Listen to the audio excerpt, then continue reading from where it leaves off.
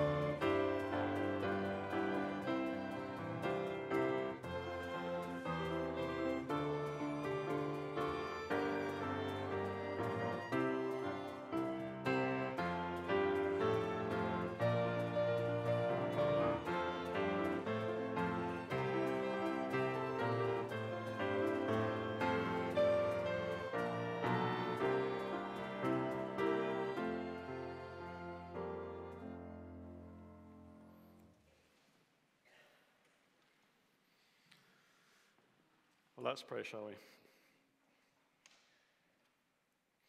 Our Father God in heaven, we rejoice to sing together, to sing of our great Redeemer's praise, to sing of Jesus, the name that calms our fears, the one who bids our sorrows cease, because in him and in him alone we find life and health and peace. In him and in listening to his voice, new life is ours. Broken hearts are able to rejoice again. So please, Father, help each one of us as we gather here this evening, as we sing praise to you, as we sit under the authority of your word, as we gather round the Lord's table later on. Please help us to see again with ever greater clarity and certainty the great hope of the unchanging gospel. Would you move our minds and our hearts and our wills to respond with joy and glad obedience, with the obedience of faith, and assist us to proclaim and spread through all the earth the honors of your name. So please help us tonight, for we ask it in Jesus' name. Amen. Well, can I warmly welcome you all tonight, and particularly if you're visiting with us this evening, you're very welcome indeed. It's great to have you with us tonight.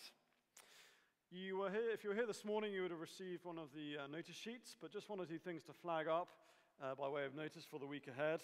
Our small groups are on this week. They mostly meet on Wednesday evening, but also at various other points during the week. So if you want to find out more about those, have a look at the notices, and you'll see all the different times and places that our small groups are meeting.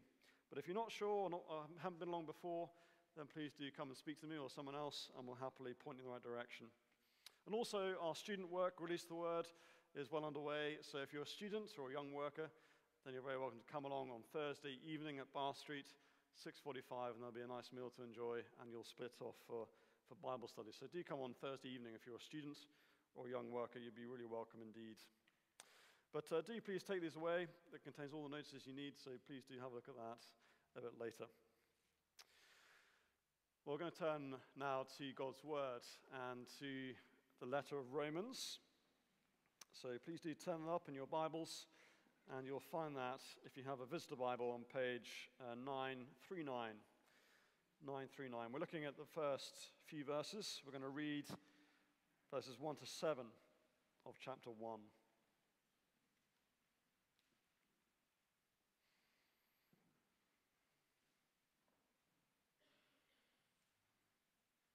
Romans chapter 1, I'm reading from verse 1.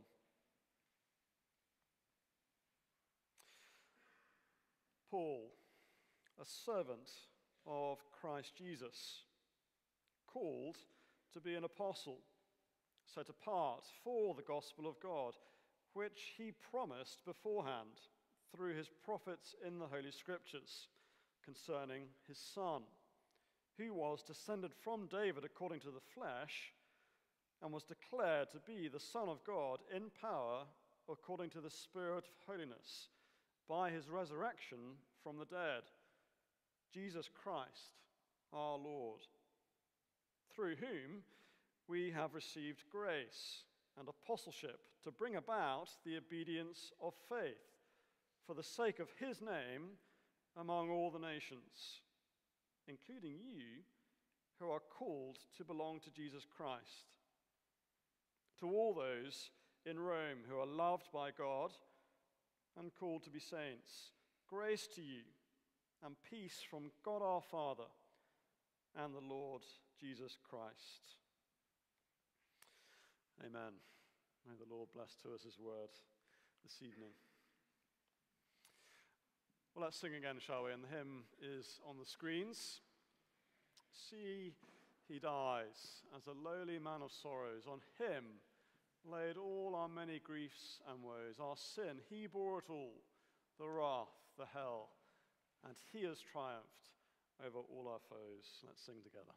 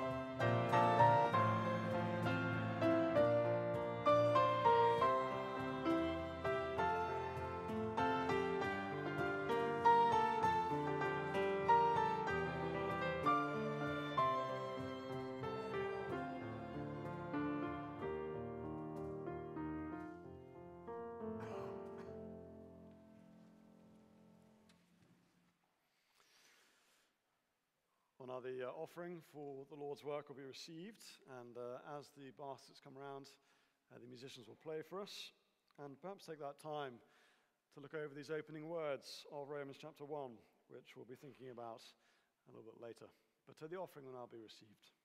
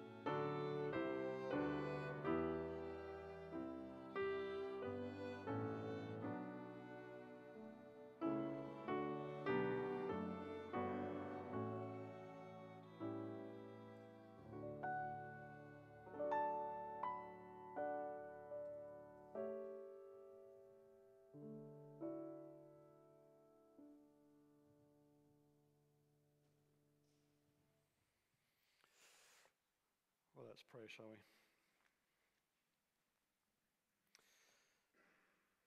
Father God, as we come to your word in just a few moments, would you please grant us grace, Almighty God, to understand your holy word with meekness, all its truth receive, and by its light forever live. Please help us to that end, for we ask it in Jesus' name. Amen. Well, before Willie comes to open up God's word, we sing our next hymn on the screen. Lord, you are rich beyond all splendor, yet for love's sake became so poor. Let's sing together.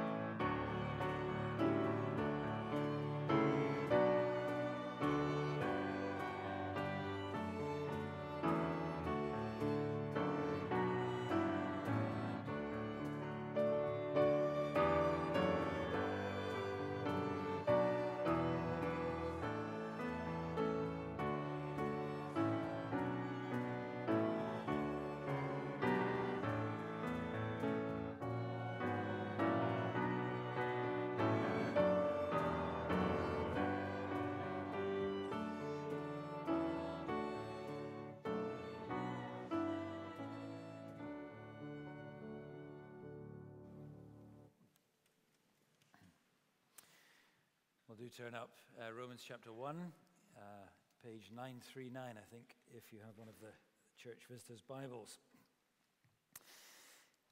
And these three Sunday evenings at the beginning of term, we're thinking about a very basic question.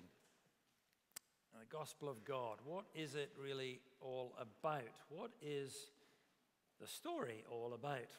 If you're browsing through a book that you might want to read, maybe want to take it on holiday or read it, I don't know, at night to try and take your mind off things and get you off to sleep.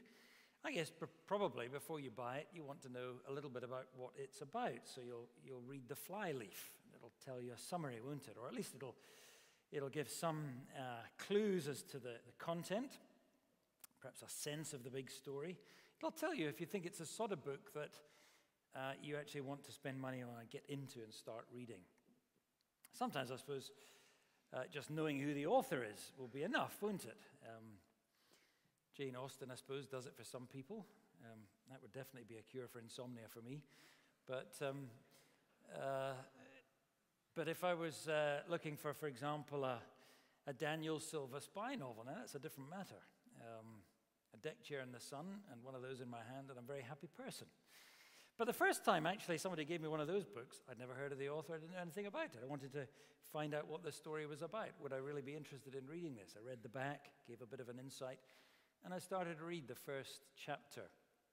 And the first chapter began to tell me who the hero was, what he was like, what it was about. And very quickly I thought, yeah, this is the sort of book for me. Well, what and who is the story of the Christian gospel really about? What is the story that the Bible tells? If you've never really got yourself into the Bible before, if you've never really engaged with the Christian Bible, you may be quite surprised to even know that it has a story.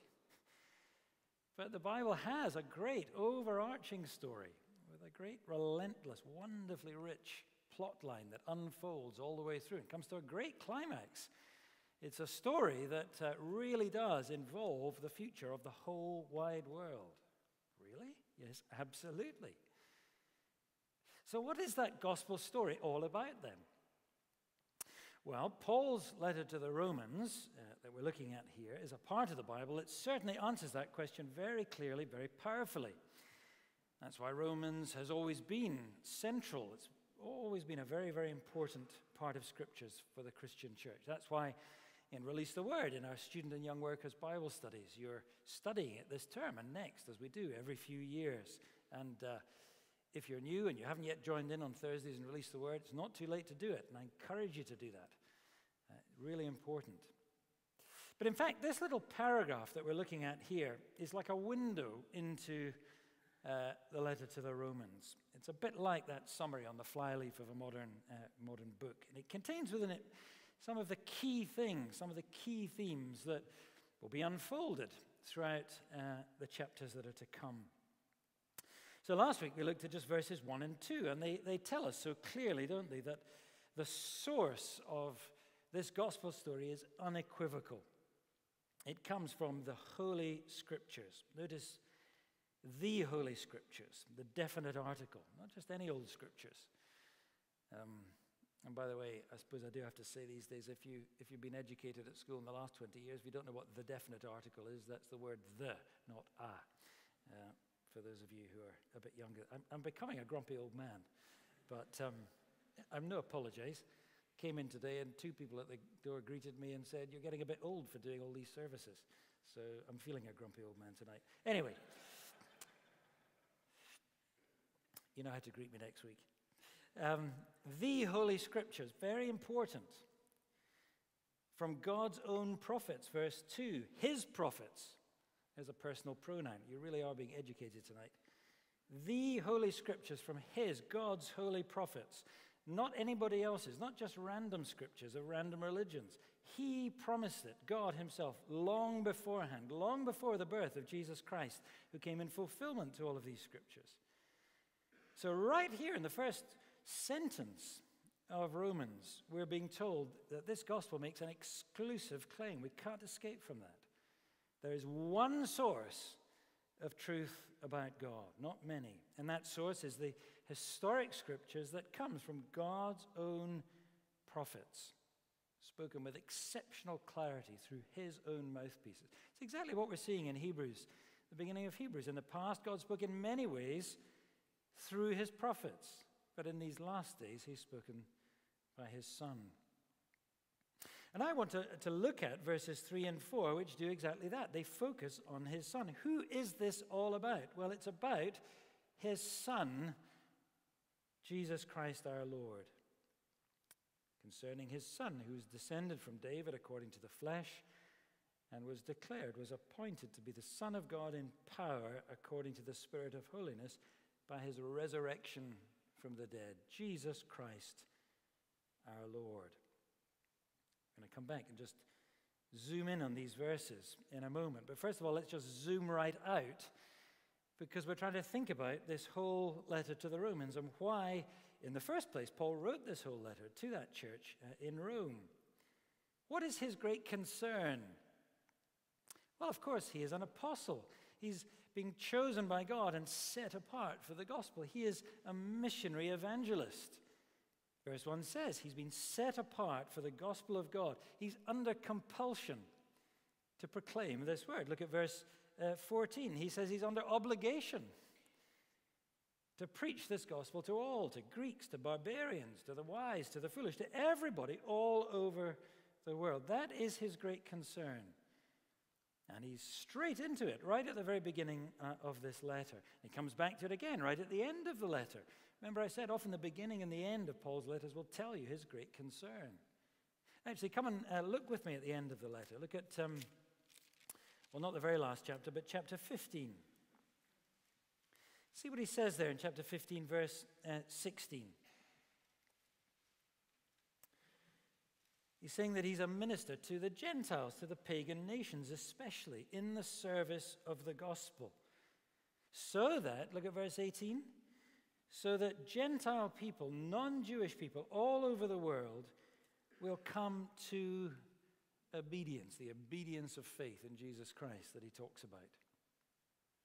And verse 20, look, he's committed, isn't he, to new frontiers for the gospel, to proclaim where Christ has not already been known.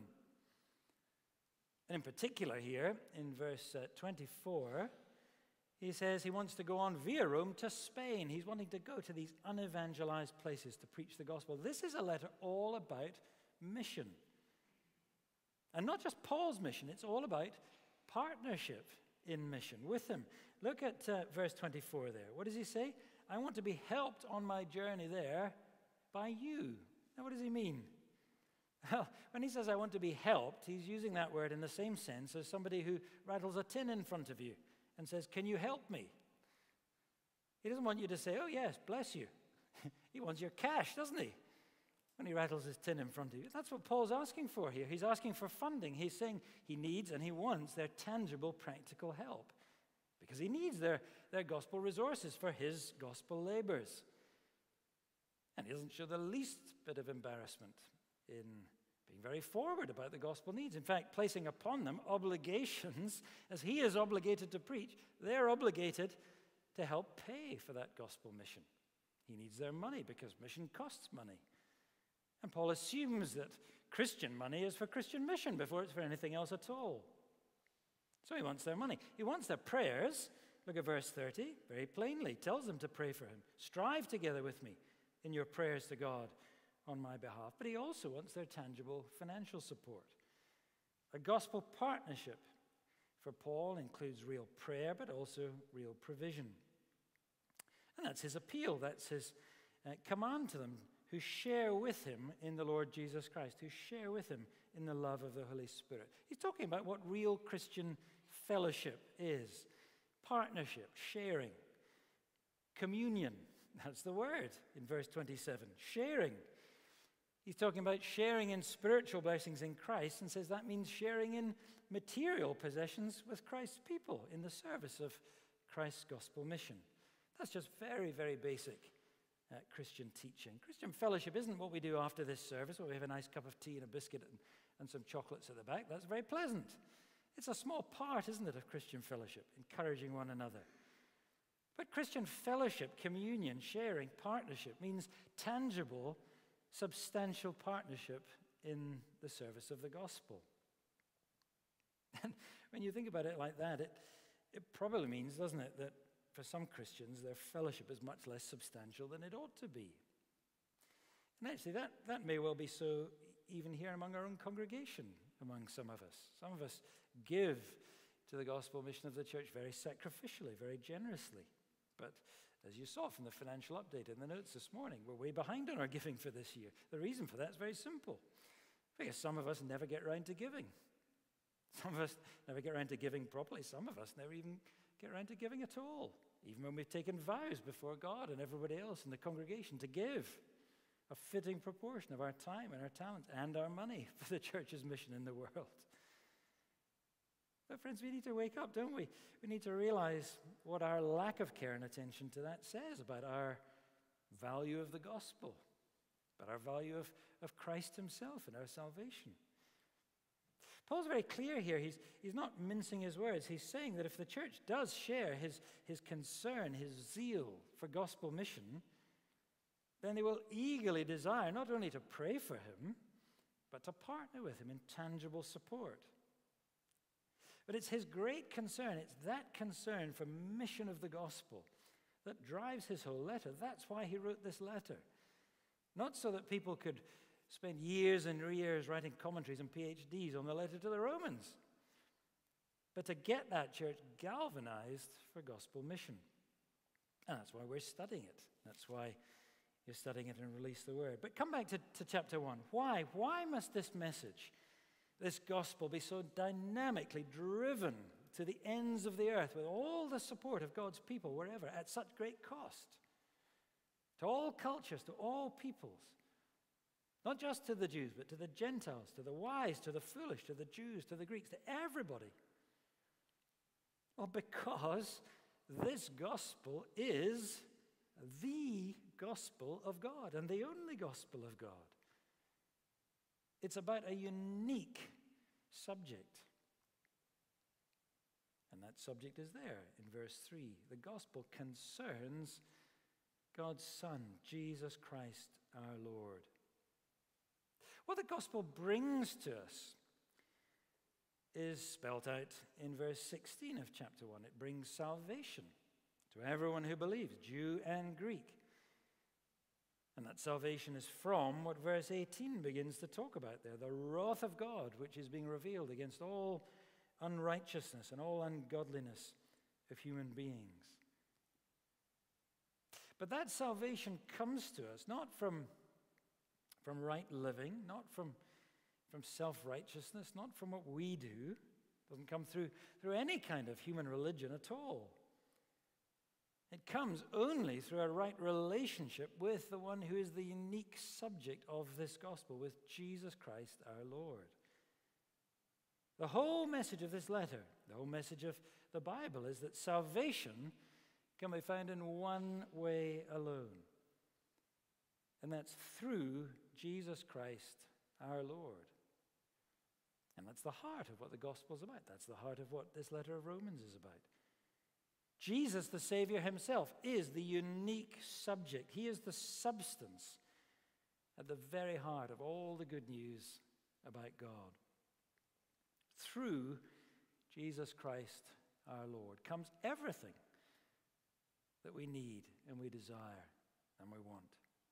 I want you just to look briefly with me at just how dominant this term, through Jesus Christ, is, how pervasive it is in Paul's explanation of the gospel. It's right here in chapter 1, verse 5. Look, Jesus Christ our Lord, through whom we have received grace. You see, through Jesus Christ our Lord comes grace. And you also, he says in verse 6, you also are called to belong to Jesus Christ. In verse 7, grace comes to you and peace from God our Father and the Lord Jesus Christ.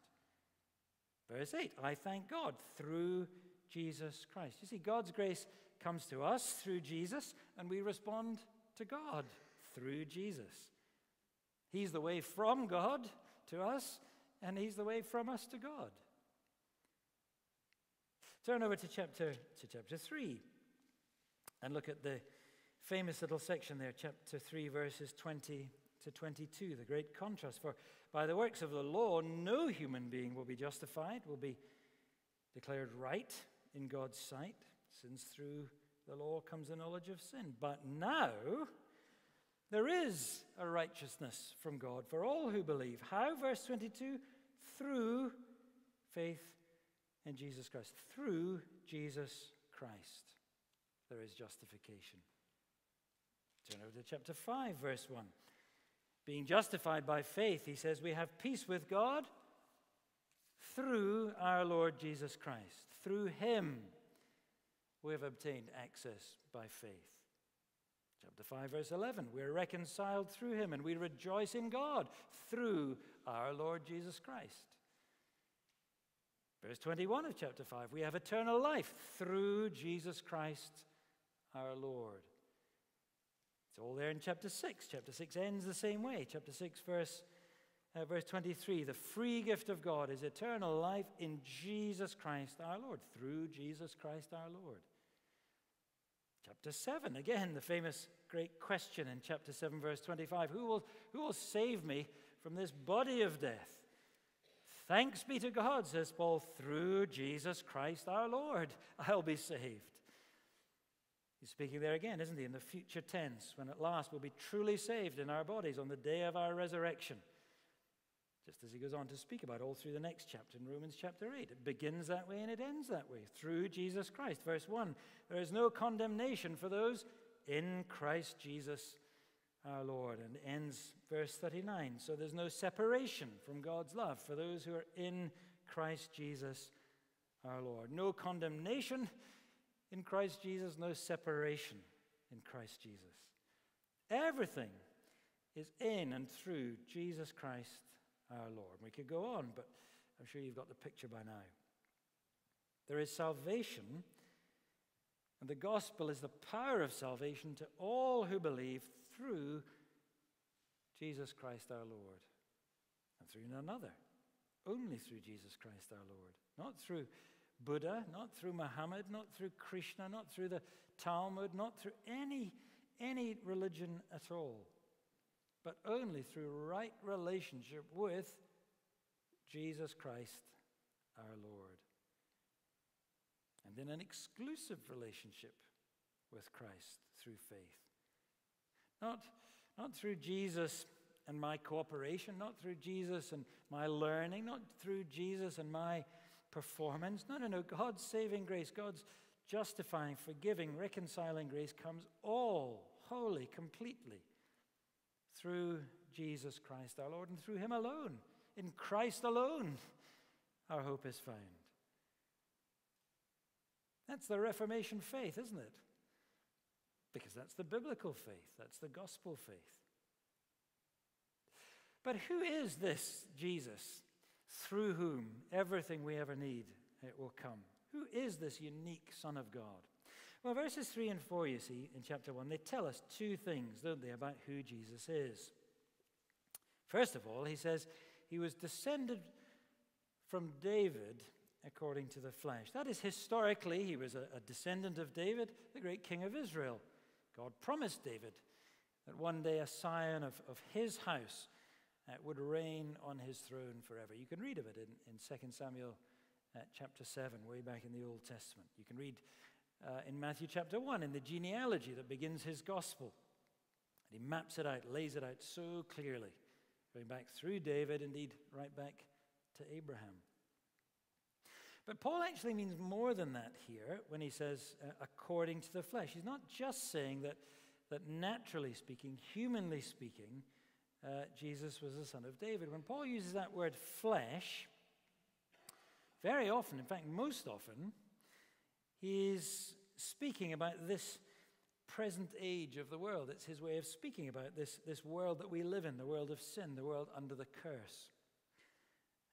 He speaks about this age of the flesh in contrast with the new age, the age to come, which very often he talks about as the age of the Spirit, the resurrection age, the age of glory.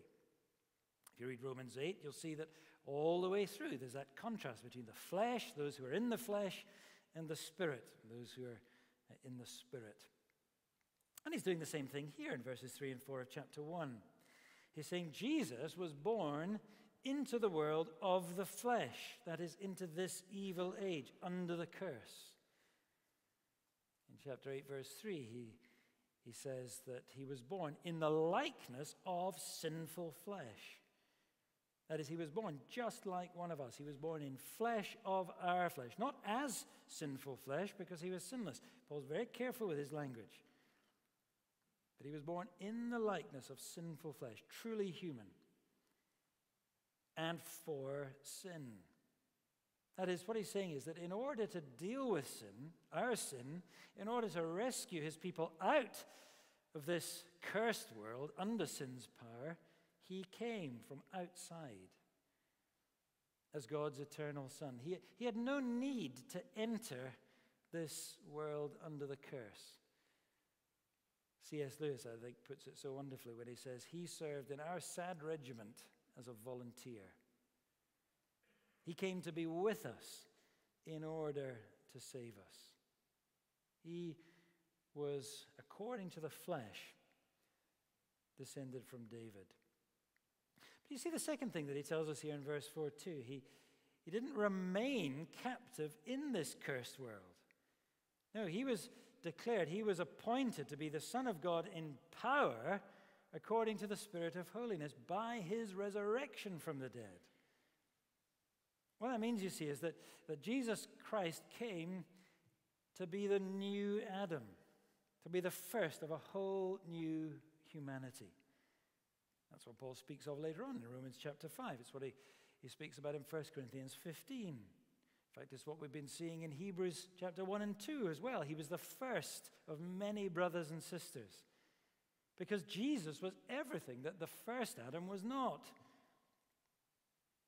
Where the original humanity was characterized by disobedience and became utterly unholy, and that led to sin and to death. But Jesus was not just the opposite of Adam. Jesus was much, much more even than the opposite of Adam.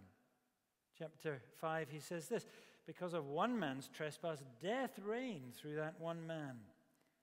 But much more will those who receive the abundance of grace and the free gift of righteousness, much more will they reign in life through this one man, Jesus Christ. See, verse 4 here says that Jesus was declared, he was appointed the Son of God with power by his resurrection. It doesn't mean that he wasn't the eternal Son of God before that. No, what it means is the phrase Son of God here means the human Son of God. Adam was God's son. Adam was created as God's son. But he fell so tragically, he rebelled. But in Jesus, the man, at last, God has a true human Son of God who was obedient to him in every way, who triumphed. And he even triumphed over death. Death could not hold him because he was truly holy in his humanity. The Spirit of holiness that it speaks of here, the Spirit of holiness dwelled in Jesus in full measure, completely. And so through this one man, Jesus Christ our Lord, at last God's whole purpose for creation, for humanity, is fulfilled. And Jesus is declared the Son of God in power, that is, the human ruler over the world that God made man to be in the beginning, that man was destined to be. You see, the world that we know, the world that we live in, is the way it is. It's in such a mess because human beings are no longer truly human. We've been dehumanized by sin. We sometimes use that language, don't we? We say, oh, that's inhuman, or that behavior is subhuman. But the Bible says we're all subhuman. We're all subhuman. We've been dehumanized, unmanned by our sin. Every single part of our human makeup is tainted by our rebellion against God. That means that we can't not be what we are. And you know that, don't you? I know that. Can't be what we want to be. Never mind what God wants us to be. It's just not true, is it, what I heard President Obama say some years ago at one of those memorial services for, I think it was one of those awful school shootings in America. And in the memorial service he said this, deep down inside, we're all full of goodness. Well, friends, if that was the case, he wouldn't have been at a service for a school shooting, would he? But that's the belief of our Western liberal worldview. If that were true, friends, this world would be very, very different from what it is. We are tainted in every part of our humanity because of sin. Of course, to say that, which is the Christian doctrine of total depravity, to say that we're totally depraved, that's not to say that we're all as bad as we could be or we would be without the restraining grace of God. Thank God, he restrains that evil greatly, much of the time. Nor is it to say that there's no good in people, in all people, regardless of their faith or their background. Of course there is. Of course there is. And when we see great good and love and kindness in people, that is a reflection of what we're made to be. And it's a reminder that the true image of God in humanity has not been totally obliterated. Thank God. Much of God's image does remain in us, to animate us, to drive us. And that's what we see when we see human kindness at work and human love at work, sometimes on a grand scale. You see it, don't you, when there's an outpouring of care and help, when there's some awful disaster in the world and people immediately are rallying to try and help. But that's the vestiges of the goodness of God that's seen in our human nature. But if any of us really seriously think that if we could just get rid of the supposed malign influences in society, whatever they are, sweep them all away, and all of us would sort of naturally grow up into perfect goodness and peace and beauty and wholesomeness. If anybody thinks that, oh dear, turn on your television. Reread The Lord of the Flies. Or just watch a couple of episodes of, what do you call it, Big Brother or Love Island. Actually, that's not my recommendation for your TV viewing. I don't know anything about love. I've never watched it, but I've read about it, so I reckon it's not for watching. But it would tell you, wouldn't it? Any of these reality TV things. We do not see what we long to see. But the story of the Bible, you see, is that there is one place where you do see humanity as it's never been seen elsewhere. In all its sheer beauty and its grace and its unspoiled, true humanity. You see it here in Matthew, Mark, and Luke and John. You see it as you read the pages of the Gospels. You see it in the person of God's Holy Son when he walked in our world. Jesus Christ our Lord. And God has therefore appointed him publicly in the sight of all the world as his triumphant, holy, human Son at last. And he has done it by raising him from the dead. He's publicly vindicated him in doing that. He's justified him in the eyes of the whole universe. He's reversed the condemnation that was publicly upon him under that sentence of death on the cross. And now he reigns in life as the true human Son of God, the true human being. It's exactly what we've seen in our morning studies in Hebrews. We don't yet see, do we, humanity in glory with everything in nature under his feet, reigning supreme in God's image. But we do see Jesus crowned with glory and honor, showing us the way and showing us the end of the story.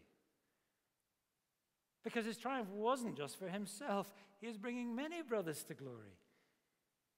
And just as Adam's rebellion, you see, Paul says here, just as his rebellion led to condemnation for all men, so Christ's triumphant obedience much more leads to justification and life for all who are in Jesus Christ our Lord. Through him, we have received grace, says Paul here in verse 5. Grace and peace comes to us through him and through him alone, because God counts what is his now to be truly ours through what he's done when we're called to belong to Jesus Christ. And Romans 4 verse 25 has this marvelous truth. He tells us that what Jesus did on the cross, in the death he died, and in his rising to life, he tells us it was for us. He was delivered up for our trespasses. What was our condemnation became his.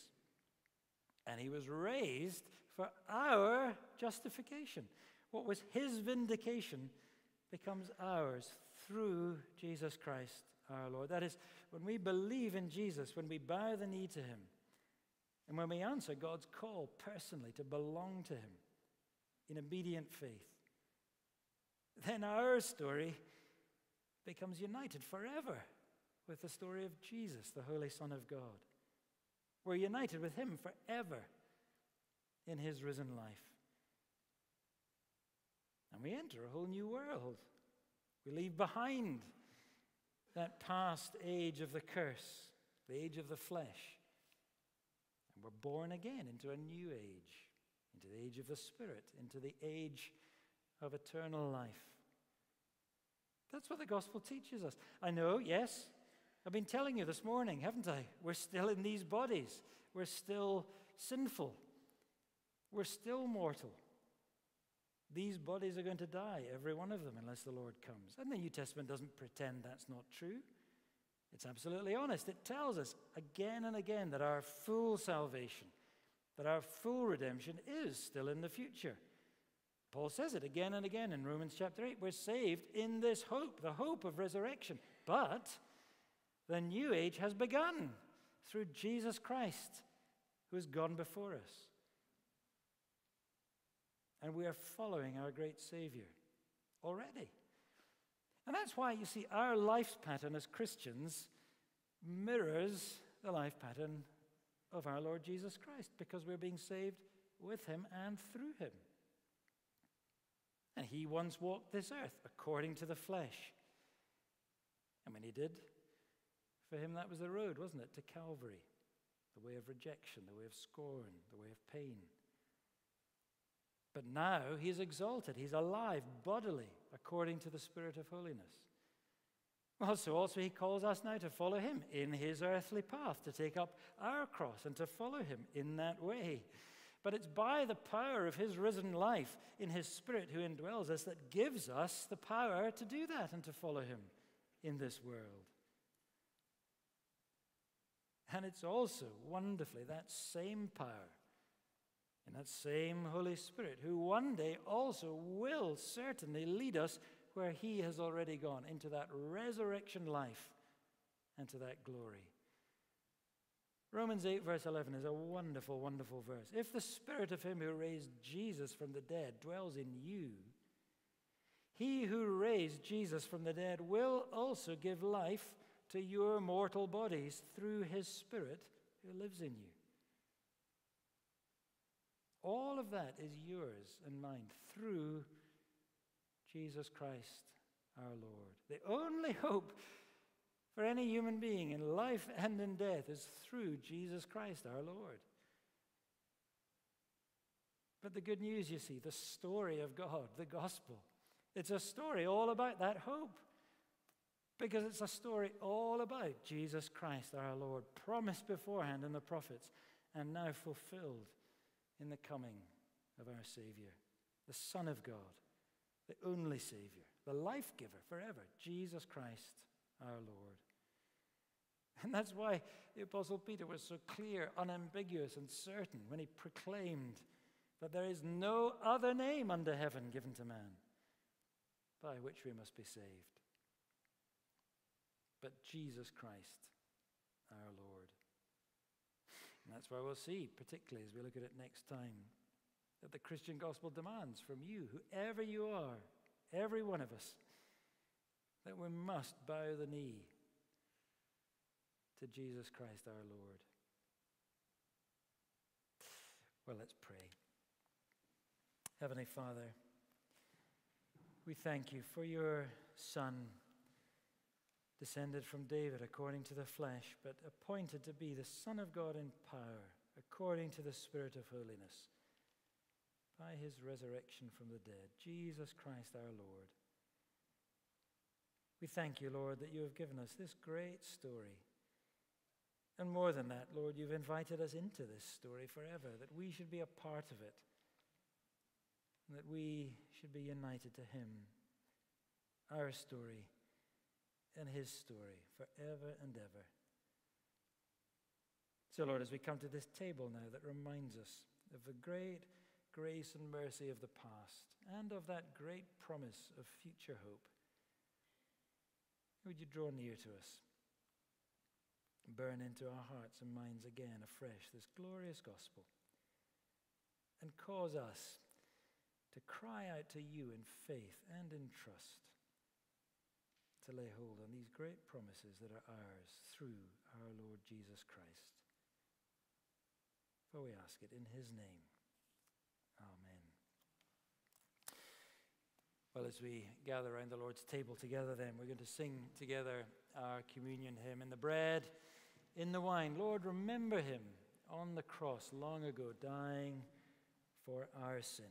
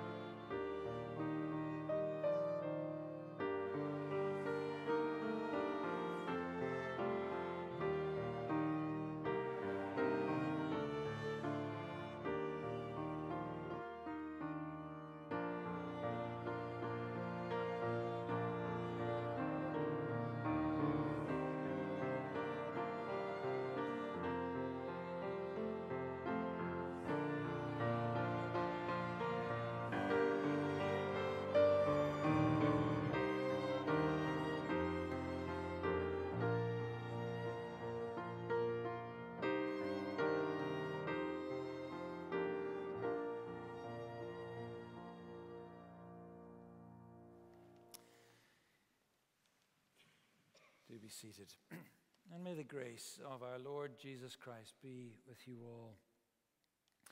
Beloved, it's right as we come to the Lord's table that we remember that this sacrament is a memorial of the great sacrifice of Christ for the sins of men. and therefore that it is a true means of grace for all who believe in him and who come in trust and in faith. It's a bond and pledge of our union with him and, of course, with one another as members of his body. That's what a memorial is in the Bible. It's not so much about us remembering, of course it does that, but it's about God asking us to call him to remember his covenant.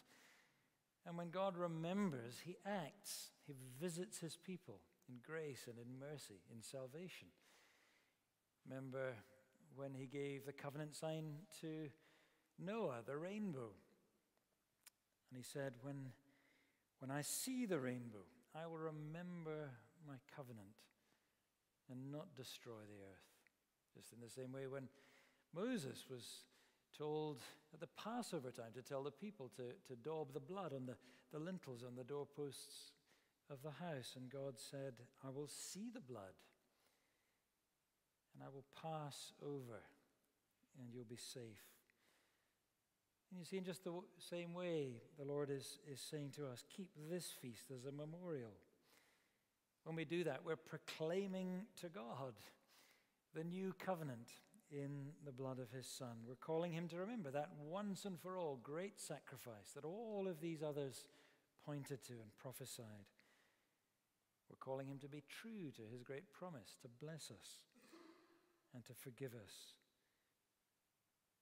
In a sense, we're reminding God to be just, that he must be faithful and just because he has promised that we are to be justified in his sight through the blood of his Son. So that means that we come to his table not groveling. We don't come crawling on our knees begging for mercy. We come boldly and gladly. He invites us to sit around his table, to feast with him, and to rejoice, to trust in his word, that we are his and he is ours. It's a real communion with our Lord. As we come here, we're showing our trust in his great promise to us. He is saying to us again in this bread and in this wine, I will be your God through Jesus Christ your Lord. And we're saying to him, yes, Lord, and we will be your people. We trust you. We love you. We want you. Help us and guard us and keep us. It's a real response of faith and obedience. And that's why it's necessary that we come to the table like this with knowledge, with faith, with repentance, with love, that we don't come holding fellowship with evil, that we don't come cherishing pride or any sense of self-righteousness in our hearts. We come rightly conscious of our sins and sorrow for our sins. But we come gladly and humbly putting our trust in the Lord Jesus Christ, hungering for him, thirsting for him, seeking his righteousness. He's asked us, he's commanded us to do exactly that. So it is a table for sinners, but not proud sinners, not haughty sinners. It can't be that. And if you're proud in your heart, if you're coming here looking down on others, exalting yourself, you can't come in that way to the table of the Lord Jesus. It is a table for transgressors, but it's not a table for unrepentant transgressors. But if you come in humble trust, in obedient faith, penitent faith, coming to seek his promising grace, then don't let anybody hinder you. Don't let even your own heart hinder you. Sometimes it's our own heart, above all others, that condemns us, isn't it? But whenever our heart condemns us, God is greater than our heart. And that's what this table reminds us. He is greater than our hearts. So let no one hinder you. Remember what they said of Jesus. This man receives sinners and eats with them. Yes, he does. Thank God. And he does still. So come, if you come in penitent faith, Come and feast with him. And as we draw near to the table, let's hear again his words of great grace. Come to me, he says, all you who labor and are heavy laden. Come to me, and I will give you rest. Take my yoke upon you and learn from me. For I'm gentle, I'm lowly in heart, and you will find rest for your souls. For my yoke is easy. It's not harsh, it's kind. And my burden, it's not burdensome. It's light. I'm the bread of life. He who comes to me shall never hunger, and he who believes in me shall never thirst. And this above all, the one who comes to me, I will never by any means cast out. Blessed are those who hunger and thirst for the righteousness they do not have but seek, for they will be filled. They will be filled. And so we hear the words of the institution of the supper as they're given to us by the Apostle Paul to the church in Corinth. He says, I received from the Lord that which I also delivered to you, that the Lord Jesus, on the same night in which he was betrayed, took bread, and when he had given thanks, he broke it, and he said, take and eat. This is my body, which is broken for you. Do this in remembrance of me as a memorial. In the same manner, he also took the cup after supper, saying, this cup is the new covenant in my blood. This do as often as you drink it in remembrance of me. For as often as you eat this bread and drink this cup, you proclaim the Lord's death until he comes. We proclaim it to one another. We proclaim it to our own hearts. Above all, we proclaim it to God himself, and we say, as you've told us, remember the blood of your Son, the broken body for us, and keep us, as you've promised, in your everlasting life. So we take these simple elements, bread and wine, just as the Lord did, but we set them apart for this wonderful holy use to proclaim the gospel in our midst this evening.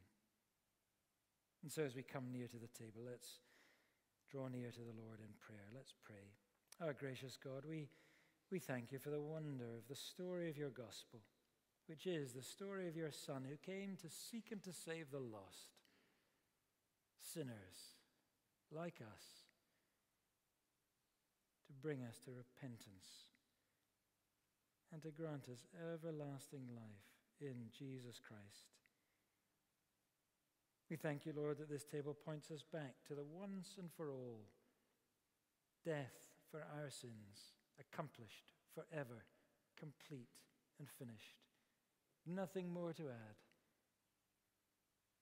That assures us of your forgiving grace. We thank you, Lord, that it points us forward to the great joyous celebration to come. The great Sabbath celebration we were thinking of this morning that still awaits us in the kingdom of the glory of your Son. How we long for that great day. And yet even now, Lord, this table reminds us that you are the one who has said, I am with you always, even to the end of the age. Behold, I will never leave you nor forsake you. So, Lord, draw near to us, we pray, that as we eat and drink, may we be responding to you in all of our hearts, in all of our beings, with faith and trust in the glory of your Son and in the gospel of your Son, so that we may know that great assurance of your love that keeps us and guards us until that glorious day. So hear us and draw near to us, for we ask it in Jesus' name. Amen. So according to the holy institution and the example and the command of our Lord Jesus, we now do this, who on the same night as he was betrayed took bread and he broke it. And he said, take, eat, this is my body, which is broken for you. Do this in remembrance of me. And in the same way he took the cup, saying, this cup is the new covenant in my blood. Do this as often as you drink it For as often as you eat this bread and drink this cup, you proclaim the Lord's death until he comes. So if the servers would come now and begin to serve you, you'll receive bread and wine on a single tray. If you hand it to the person next to you, that'll be easier for you to then take the bread and the wine. Eat the bread as it comes, but hold on to the cups until we've all been served, and then we'll drink together as one as we share the communion that we have in the Lord Jesus.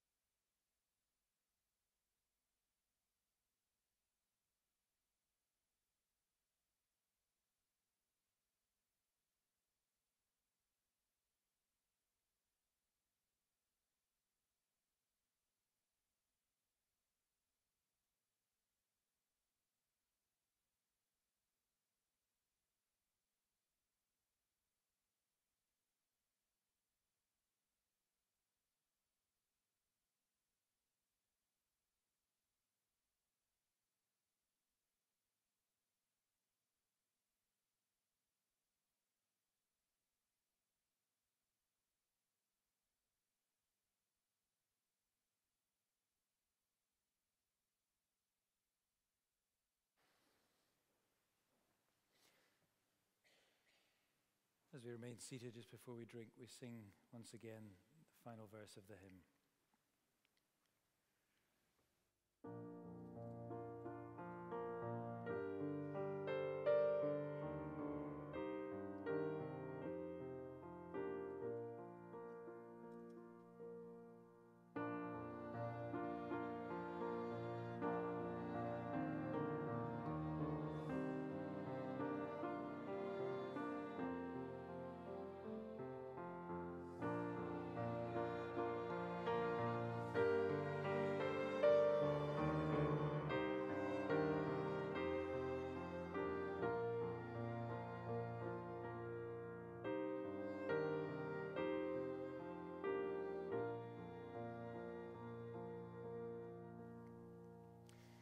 We proclaim the Lord's death until he comes. Let's drink together.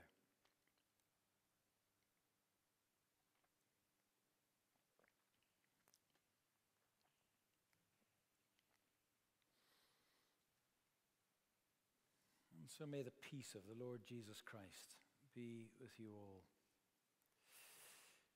We'll stand together to conclude as we sing the doxology. Now to him whose power is able to protect our stumbling feet and prepare our souls for glory.